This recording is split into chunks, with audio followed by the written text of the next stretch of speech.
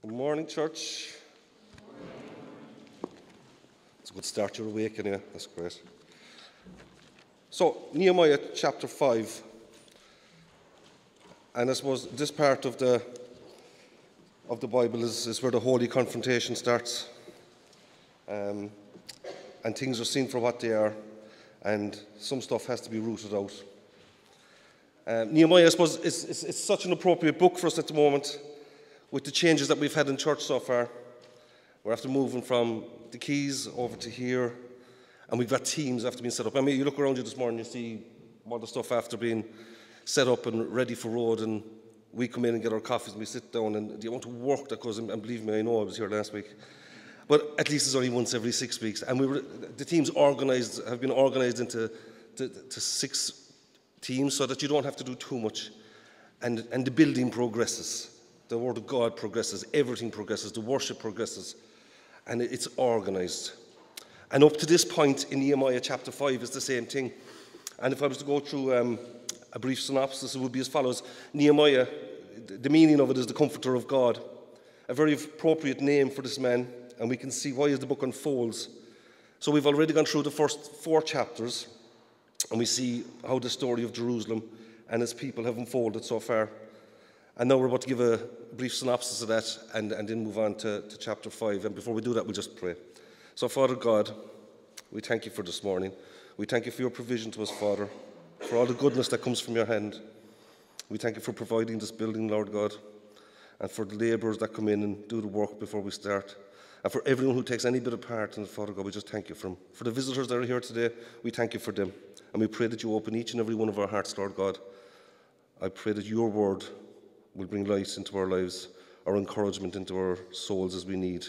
Nothing that we say will make a bit of a difference, Lord God, but if you stand over it, well, then that makes all the difference. And so we ask for your help and your protection today. We ask for your encouragement, and we pray that the Holy Spirit will be with us as we go through the word of Nehemiah. Amen.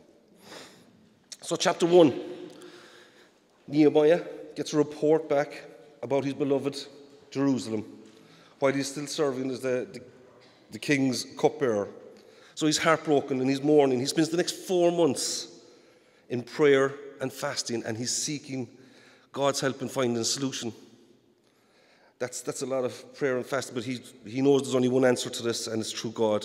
Chapter 2, here we see King, I wish his name was John, but it's not. King Artaxerxes. Bear with me, I don't mention that too much. He inquires from Nehemiah as to why his countenance is so down and sad. And when Nehemiah tells the king what's wrong, he looks favourably on Nehemiah's request after 4 months of prayer and fasting. And he tells the king what's wrong. So his request is looked upon favourably, and God grants Nehemiah's wish. So God has softened Nehemiah's heart, and he's granted, or the king's heart, and he's granted Nehemiah his wish. He also gives Nehemiah all the resources he needs to return and work in safety. Letters of safety, letters of approval, letters for this and for that, all stamped by the king. So it's a great start going on here.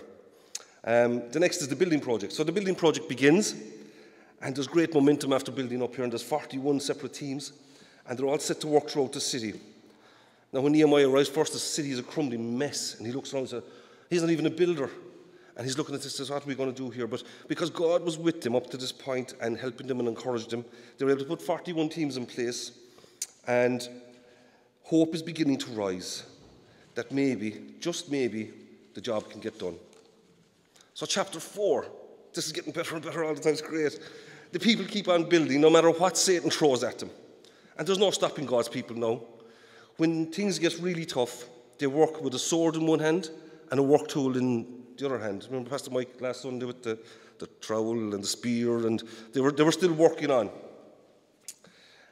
So things are tough, but they're working on. The people, they're threatened by the likes of Sanballat and Tobiah and all their armies, but God brings their murderous threats to nothing. They persevere, and nothing will stop God's people as they continue to build the ruins. This is all looking so good, and it can only get better in chapter 5. It has to get better because God and the momentum, the whole lot. And chapter 5 starts with a huge crash. Bang, stop. It's all stops here. And this is why it's after happening. So you go back into the first 5 verses in Nehemiah, And it says, now the men and their wives raised a great outcry against their Jewish brethren. Some were saying, we and our sons and daughters are numerous. In order for us to eat and stay alive, we must get grain. Others were saying, we are mortgaging our fields and vineyards and our homes to get grain during the famine. Still others were saying, we have had to borrow money to pay the king's tax on our fields and vineyards. Although we are the same flesh and blood as our countrymen, and though our sons are as good as their sons, yet we have to subject our sons and daughters to slavery. Some of our daughters have already been enslaved, but we are powerless because our fields and our vineyards belong to others. So now we get a gist of why this is after crashing, why this is after stopping. The great outcry is amongst the common people. They're crying out against internal wrongdoings by their own brethren against their own brethren. The people are in great distress and they bring their complaint to Nehemiah. But, and this is the big but, the really big problem doesn't lie outside the walls with the army surrounding them and with every one of their murderous threats, and we're going to do this and we're going to do that, and the whole lot of people.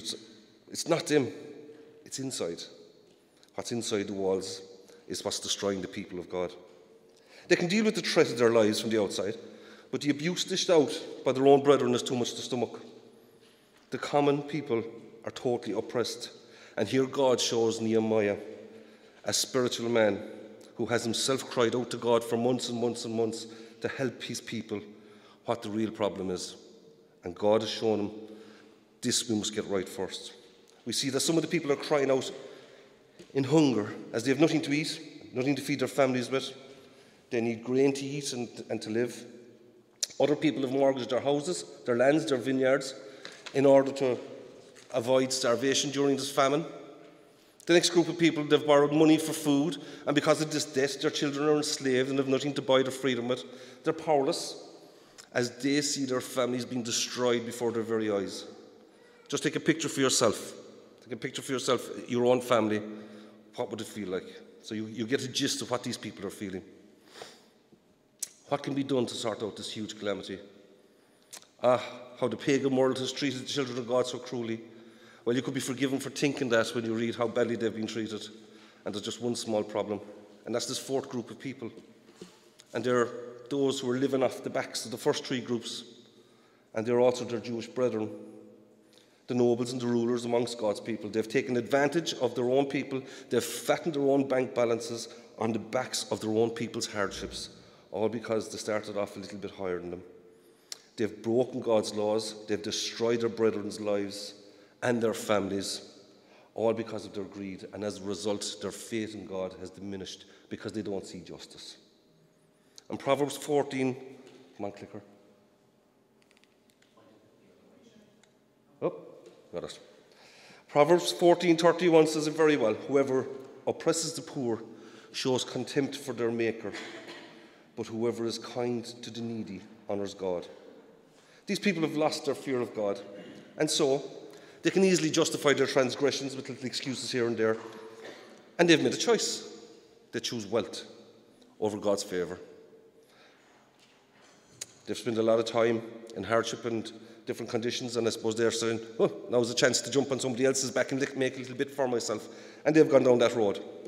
So in my opinion, God's refusing to go one step further until this injustice is dragged out into the open and dealt with.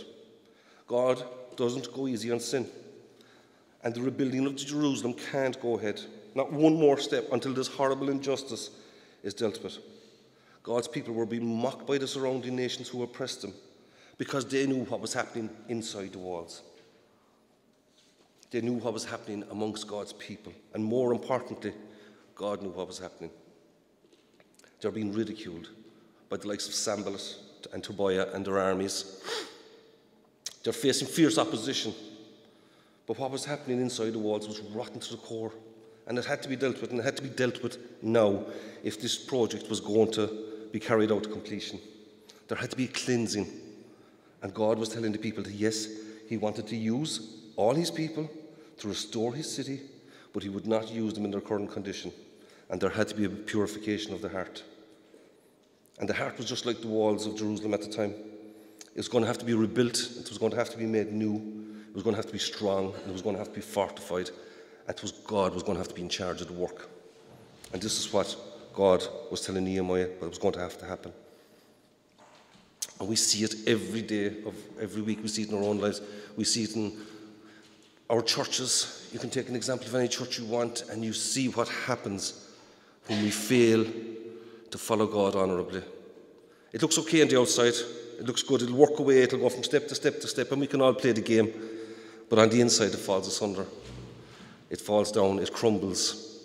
And at the end of the day, the people see no God in the house, and they leave. They leave and they go elsewhere, or they go nowhere, because they feel hurt, rejected, despised by their own. You see it in the Catholic Church. You see it in and what happened down through the years there with the different things that went on, the scandals that occurred. You see it in Christian churches. We can't put ourselves aside and say, oh, well, it doesn't happen with us. But it does. It happens everywhere. And God is telling us, you protect your heart and you look to me, and I will keep you on a straight and narrow path. Don't go left, don't go right. Don't look at money, don't look at finances, don't look at affairs and different things that happen. Keep straight with me, and I'll keep straight with you. I'll keep your path simple, but you stay with me. So, we have all these examples. I can go back to an occasion myself, and I'll never forget it. My poor brother was an insurance sales rep after leaving secondary school, and he used to go out, and it was a hard job. He had to try and sell his insurance, so he was go out and try and sell it. And I'll never forget, he had a black briefcase, and in the side he used to keep all his money that he made from new claims and different things. I was 12 or 13 years of age, and of course I was a fantastic dipper. So my poor brother was out collecting the finances and trying to make a living, and of course Marky was bits and pieces here and there. And I never ever forget it. My brother used to also be scratchy. He says, I just can't make a go at this. I don't know why, I just can't make a go at this. I think my sales are up, but they never seem to go anywhere. And of course, yeah, well, silly old job anyway, but... And it was when I became a Christian after, I'll never forget it. It used to niggle the back of my mind so much, and it got worse and worse. And it was like do you remember Woody Woodpecker? Remember the young for the cartoon? It was just banging away at my head. And I knew my faith and my walk with God wasn't going to go one step further until I sorted this out. And so it was only a phone call after. And just to say to him, look, this is what happened, I'm sorry. And make restoration. And of course he was like, forget about that years ago. And it was very little to him because he moved on the whole lot. But it was killing me. It was killing me. And it's just my example of what you have to be right with God. Because God is great. He'll bring it to your mind. He's going to let you know, and he's going to make you step up, and he's going to make it count. So you have two choices. Like, you can have your head bashed out, or you can get it right. We know what to do. Most of us are here on a long walk. We've been here a good while. We know what to do. We just need to do it. So now God's people are saying that we are the same flesh and blood, but we're being treated so unfairly by our brothers. And they're calling for justice. So Nehemiah hears the accusations. He ponders them. He thinks these accusations over, but he doesn't jump straight in. While you could be angry and determined to sort this out now straight away, because it's his own people abusing his own people, and he gets angry over it, but he doesn't jump straight in. So when the time is right and he's thought about it, and he's thought it over, he brings the accusations to the nobles and the rulers themselves. And the accusations are brought in righteous anger. And you can consider the actions in John 2, verse 3 to 16 of Jesus.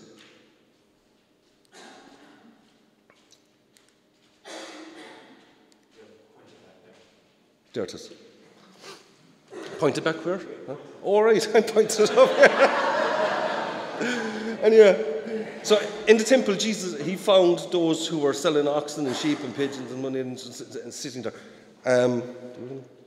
And making a whip of cords, he drove them all out of the temple with the sheep and the oxen, and he poured out the coins of the money changers and overturned their table. So basically, Jesus was so angry at what was happening in his Father's house.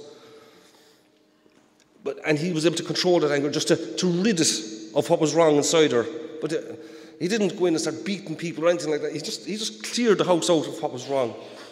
And so Nehemiah does this. He chews it over a little bit and he thinks about it, and then he brings it to people. So he doesn't sin. It's a righteous anger. I mean, Jesus often saw wrongs being committed, and he righteously brought attention to the wrongs being committed against his Father's house and his people.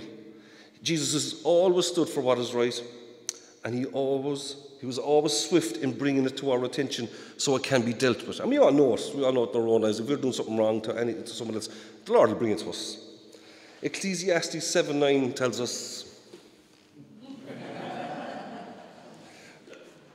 So that tells us, do not be quickly provoked in your spirit, for anger resides in the lap of fools. So Nehemiah, in the next couple of verses 7 to 13, and I know we've read them already, but I just think it's good just to go back over them again so we know where we're staying with this. I pondered them in my mind and then accused the nobles and officials. I told them, you are exacting usury from your own countrymen. So I called together a large meeting to deal with them and said, as far as possible, we have brought back our Jewish brothers who were sold to the Gentiles. And now you are selling your brothers, only for them to be sold back to us. They kept quiet because they could find nothing to say. So I continued, what you are doing is not right. Shouldn't you walk in the fear of our God to avoid the reproach of our Gentile enemies? I and my brothers and my men are also lending the people money and grain. But let the exacting of usury stop. Give back to them immediately their fields, their vineyards, their olive groves and houses, and also the usury you are charging them, the 100th part of the money, the grain, the new wine, and the oil.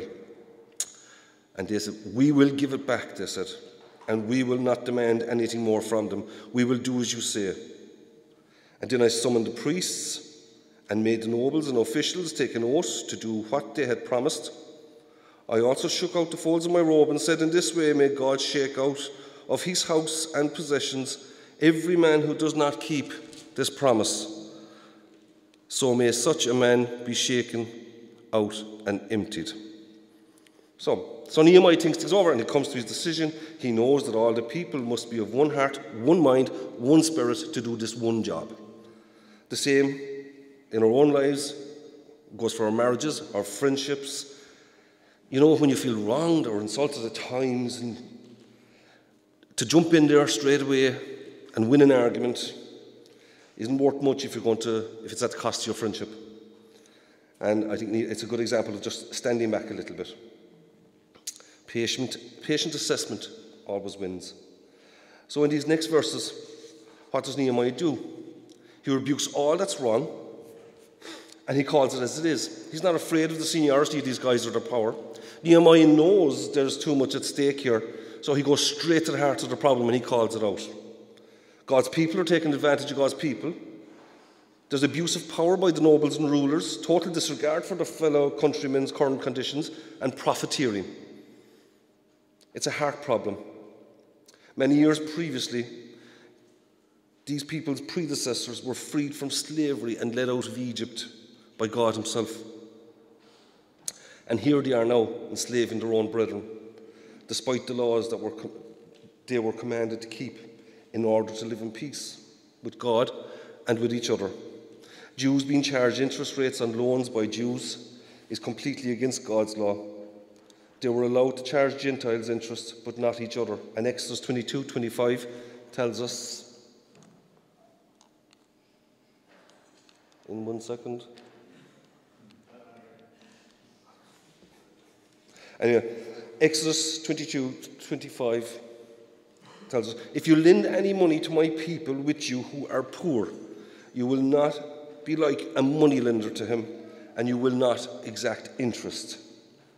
So it's just one of the examples of the conditions of the rulers and the nobles' hearts. They've disregarded God's law in order to benefit themselves at the cost of God's people.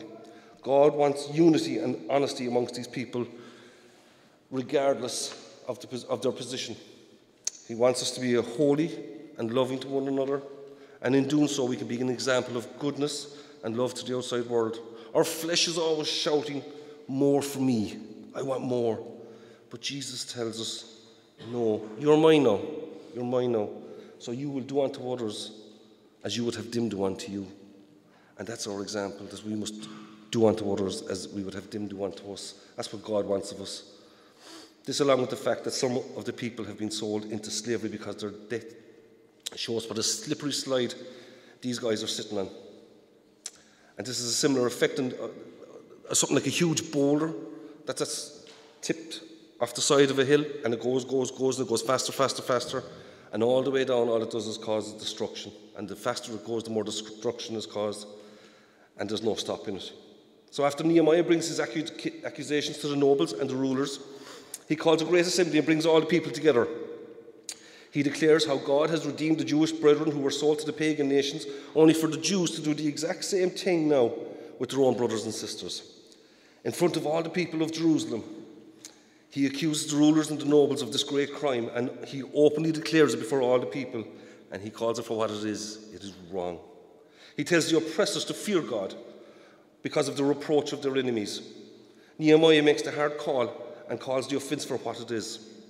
Nehemiah fears God more than man, and he loves God, and he doesn't want God's name to be tainted as a result of the action of sinful men.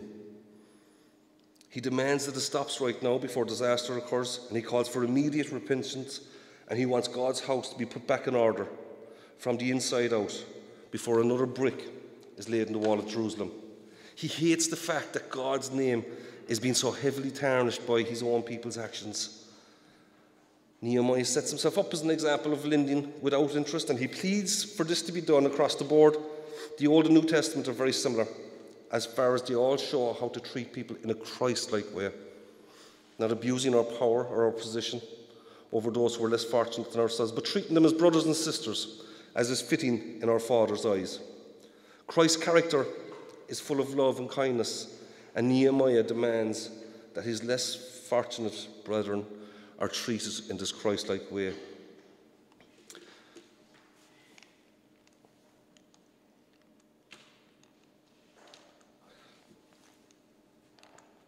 I'm going to keep going. Ephesians 6 verse 9 tells us, Masters, do the same to them and stop your threatening, knowing that he who is their master and your master is in heaven, and there's no partiality with him. Maybe a great warning to all of us that be careful how we deal with God's children, because not only are we children of God, so are the people we're dealing with. There's a huge demand here for respect across the board. So Nehemiah calls for restitution. He says, give back what you've taken. You've taken the lands, the vineyards, the olive groves, the houses. Also the 1% of the interest that's been charged to the people on their loans. It doesn't sound like a whole pile. 1%, that's all right, 1%. But it's a monthly interest. So that monthly interest of 1% when compounded is 12% over the year. And this is continuously added to the previous balance. So some of us more than others know how this feels. And it goes on and on and on and up and up and up. And so basically it becomes harder and harder to pay unless you get a lump sum and throw it at it. I remember myself and Lauren were married first. Young, free, easy going, life is good. A couple of Visa cards each, no problem. And it was great because you didn't even have to pay the bill, you just had to pay the little bit at the bottom that says minimum charge. And I said, yeah, look. So on €700 or €800 pounds at the time, £700 or £800 Visa bill, you started paying 25-30, it's grand. But then the realisation comes in pretty quickly. No, this isn't working because this bill is getting bigger and it's going nowhere. And the frustration that comes in because all of a sudden you start to see that you just can't pay it. Like you're putting more into it and it's still not going down. And then you're getting angry with yourself for losing control and letting it get to that situation. And then it's the frustration. And I remember myself and Lauren were sitting in bed, none of us could sleep. I was blaming her. She was blaming me. The conversation was going nowhere. It really wasn't. And I said, right. And I got up, went downstairs, got the 2 Visa cards, brought them back up and snipped them right there. But it was a great example well, to me it was a great example of how easily things can get out of control, out of your control. And And, we cut the cards and we didn't spend another thing on the Visa bill till we had that thing paid off. And we learnt a very good lesson. Let's just say we learnt a very good lesson. And we learnt it very quickly. As lessons go, we learnt it very, very quickly. So, let's try and picture this. There's a great assembly called of all the people in Jerusalem. Nehemiah lays the charges against the nobles and the rulers. And the blessed thing about being a noble and a ruler is that these guys would have had the best seats at the assembly, which is befitting their status, of course. So they're to the front and all, to the back. Nothing against there's no problem. But I have an awful feeling this is just one time. I don't want to be at the front of this. If I'm a noble or ruler, it just, this isn't going to go well. So he calls out everything that's wrong amongst God's people in front of the whole assembly. They reckon at the time Jerusalem was approximately, about 30 acres was the size of Jerusalem, and there was about 4,500 inhabitants, roughly. This is not biblical, this is archaeologist and historical. And it's a rough estimate of what it was at the time. But even at that, I'd hate to have 4,500 pairs of eyes staring into my back when I know what I've done to them. I just don't think it would, you just don't feel so comfortable. And Nehemiah is tactician supreme, he's brilliant. So he calls out all that's wrong, and he's such a good tactician, and as governor he is led by such an example. And so he calls it, and he gets everyone in to say, this is what's happened, this isn't wrong, this isn't right, and if we want to do this properly, we've got to move on. And the response from the nobles and the rulers is quite obvious, automatic. Yes, yes. We will restore it, and we will require nothing from them. We will do as you say, in verse 12. You see, these guys knew they were doing wrong. Didn't have to be told by Nehemiah, but I think the crowd behind them sort of helped them to think, you know what, we might sort this out, all right. So then Nehemiah calls in the heavy hitters, and he brings the priests on board. And he gets them, and he brings them along, and he gets the nobles and the rulers to swear an oath in the presence to submit the guarantee. And he warns them that if they don't stand by it, God will deal with them severely. And any promise breaker amongst them is going to lose his house, his wealth, and his family. And the assembly shouts amen and praises the Lord. So the celebration is great. The burden is lifted off the backs of God's people, and they're no longer bound and enslaved. You can imagine how happy they would have felt and how free from the burden. It was a sort of a jubilee type day, like they had in the Old Testament, where they freed the slaves every so often, and they'd have a great celebration. I think it was every 7 years. And there was a great celebration here because all God's people were now of one mind, and the nobles and the rulers admitted their wrongdoing, and they'd agreed to put it right. They had agreed to put it right before God and before each other. And so there's great freedom, there's great hope, and there's great joy. So you can see now the people's feelings are starting to gather back in again. God is becoming more real to them. They're becoming, they can see an example of God in all of this, or an example of, it wasn't Christ obviously because they didn't know him, but how God would have you deal with your brethren. And Nehemiah has been put here in this position to sort this out more so than the walls of Jerusalem, in my opinion, because this has to be sorted, because you can fix all the walls in the world, but if what's inside the walls isn't operating correctly, it makes no difference. So they're all of one mind, they're one spirit, and they've one goal. And they're now ready to start the rebuilding of Jerusalem. The city is ready for fortification, to be secured by God's people, working in unity and equality. They're being led by a man who's full of God's righteousness. There's no disagreement, and the nobles and the rulers agree to act immediately and agree to feed the people of their burden. So this is more like the character of God, and this is what God requires of the character of these people, and he's turning them back to himself. Loving one another, acting in a Christ-like way. And for us today, I suppose, it just shows you, look, Christ first loved us and died for each one here today. And this is how souls will be won for God's kingdom throughout our lives. Let your words and your actions be testimony to all that need it. Our Saviour showed us how to do it, and we need to be busy doing the work that He set before us. So towards the end of Nehemiah then, he's there for 12 years, led the people as governor in the land of Judah. He's an upright, honest man. He's a great example of Christ throughout the Old Testament. Nehemiah was the king's cupbearer, and his qualifications were as follows. They were good qualifications. He's trustworthy, he's caring, he's prayerful, he's faithful, he's obedient, he's ordered, he's disciplined, and he's full of wisdom. He's a great example to each one of us here today. And I've no doubt Nehemiah got all those traits not because of how good he was, but because of his relationship with God. And the closer and the more that he sought God, the more he obtained. It doesn't take third-level qualifications or I don't know, anything else like that. They're a great thing to have, don't get me wrong. Just because I don't have one doesn't mean they're not a great thing to have, and I'm not a bit jealous. But God doesn't need them to make you a great person. I mean, you look at the world outside you, they have nothing. There's nothing out there. It's one step forward and two or three back. It's painful and it's impossible. I mean, ask yourself, how would you get on today if you didn't have Christ in your life? How would you walk forward if you didn't have Christ leading you and guide? If you didn't have Christ to run back to and fall down at every time you made a stupid mistake or done something stupid, and we all do it all the time. Can you imagine what the world, and I've often do it in my own job, I just think back, well, I find this hard, like, how are they finding it?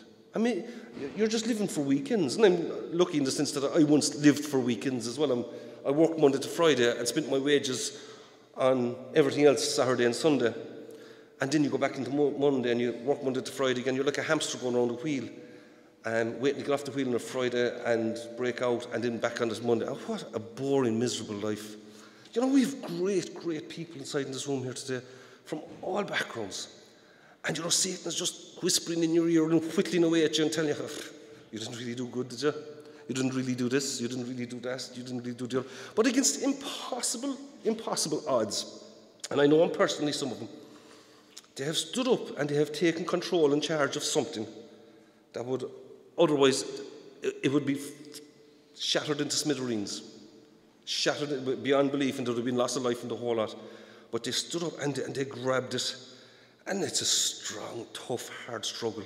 But you know what? They struggle because they're Christ's. And their struggle continues. And they're going to continue. And you just know by them, no matter what goes against them, they're going to keep on going because Christ is their Saviour. He's their example. And they're not going to give up. And so, back to Nehemiah. He's got these Christ-like characteristics, regardless of what part you have in the life of the church. You could follow his example and you won't go far wrong. It doesn't matter. It doesn't matter who or what you are.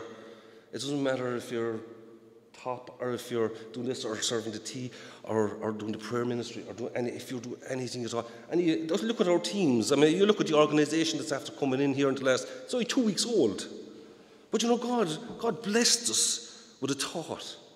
And he put the thought into action. And it's working really well. And we were talking at one of the leadership meetings only last week, and Nathan said it was the best Sunday he's ever had in church in a long time. Why? Because the burden was off him. And every week the burden would be there, or he'd be doing something or looking around or whatever. And he said himself and Alice had made this determination in their hearts that they were going to go and sit down, relax, enjoy church, and do nothing else. And they'd done that, and he said it was a great week in church. He said he really loved it. And that's because there's an organisation now, and we're moving forward, every one of us together as a church, no matter what we do. And if you can't sign up for a team, it makes no difference. We see more people inside here that are in no team, and they're all helping out all the time. So it's not important. But just be sure of one thing. Be sure of your place. You're an equal part in this house. You're an equal part of God's family. You're no better and you're no worse than anyone else. And I don't care what's happened yesterday. And you're only one prayer away from salvation. So don't ever forget that, folks. And keep it in your heart and soul. God listens to you as much as he listens to anyone else inside here. He wants you. He loves you. We know what he's done for us. I mean, it's an old story, but it's so important. He sent a precious, sinless Saviour to die on a cross. And he was cut to shreds. And his blood was poured out so that all who would believe in the name of Jesus Christ would find salvation. That's what he's done for us. It's as simple as that and as complicated as that. And we can listen to all the whispers you like inside in your head, or what Satan wants to throw at you, or to drive you away from the church, or to drive you away from this, or to discard things. You can do it if you like. But at the end of the day, he's done it all. And he wants you to be part of it. It's an exciting world there. And we live on the best side of it. We live in a side where there's hope and there's light and there's unity and community and there's all of these things. Out there's nothing like that. I know, I've seen it long enough. I know exactly what's out there. We all do. So look, we're all living it. But it's God's community. We're going to make the change. And if we don't, nobody will. And God wants to use us. He wants us to be a part of it. He wants us to get on with it. But he wants us to be walking with him. It's not a hard job. It's just a continuation of a relationship with God. That's what we have. We have to continue with him, to go to him, to trust him, and to love him. So in Matthew 11, verse 28 and 29, Jesus says, "Come unto me, all you that labour and are heavy laden, and I will give you rest. Take my yoke and learn from me, as I am meek and lowly in heart, and you shall find rest for your souls." And if I was just to conclude this morning, I'd like to give you a quote. And it's a quote by John Piper. And he said, "Life is wasted if we do not grasp the glory of the cross. Cherish it for the treasure that it is, and cleave to it as the highest price of every pleasure and the deepest comfort in every pain. What was once foolishness to us, a crucified God, must become our wisdom and our power and our only boast in this world." That must sum us up. I think that's appropriate. And I don't think we need to say any more after that, except that may God bless you, and may he comfort you, and may he lead you this week, and may your heart's desire be only Christ. Let's get back to the task that was set before us. Let's bring Christ to our villages, our towns, our cities, our nation. As we, his children, his cherished, prized children, work together in unity and equality. We're going to communion there later on. If you feel that you need prayer about anything, if you're here for the first time and you're not sure about Christ, come and talk to someone on the prayer team, or talk to us afterwards, no problem. We'd love to explain it to you. It's what we do, and it's what we love most, and we love talking about most. So come and talk to us, and we'll chat to you about it. But there'll be two guys up there that'll be praying, and if you have any requests, go to them. Go to them. Prayer works. We all know it. I've seen it so many times in my own life. I know it works. God is good. God is faithful. May God bless you and protect you for the week. Amen.